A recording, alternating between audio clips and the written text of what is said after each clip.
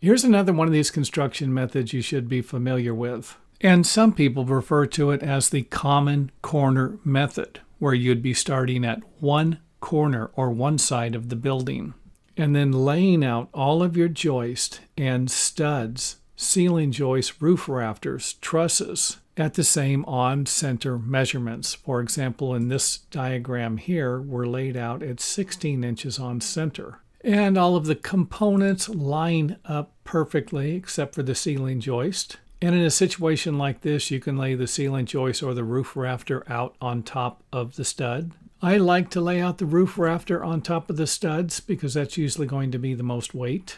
And the theory behind this is that all of your sheathing, floor, wall, roof, even your drywall, will produce less waste. And that usually works good for a 16-inch on center measurement.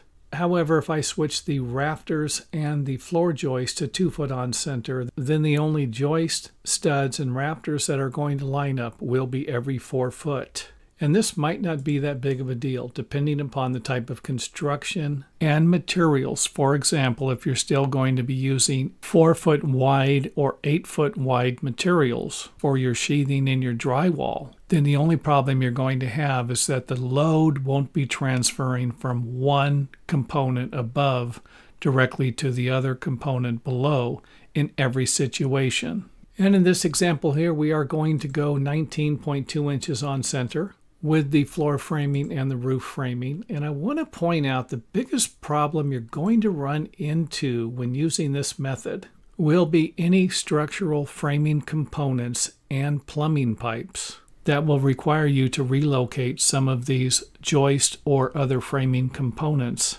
and making it difficult to use this method throughout the entire building. And let's go ahead and finish the video with a couple of examples here. We have different spacing in the floor joist. I believe this was the 19.2 on center layout. And the upper and lower wall framing studs don't line up clearly. You can see that this one here lines up, but it doesn't line up over here.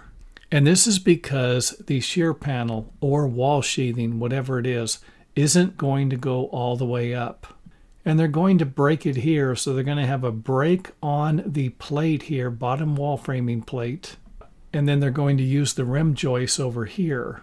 And this isn't always the best way to do this either. Definitely not what I would have done. I would have had this tie together.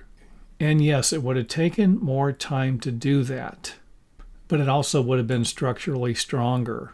So this method won't work all the time, but it's a common sense construction method. If you can use it, great. If you can't, then you're going to have to make some adjustments. And thanks for watching. If you enjoyed the video, let us know by hitting the thumbs up button or letting us know in the comment area.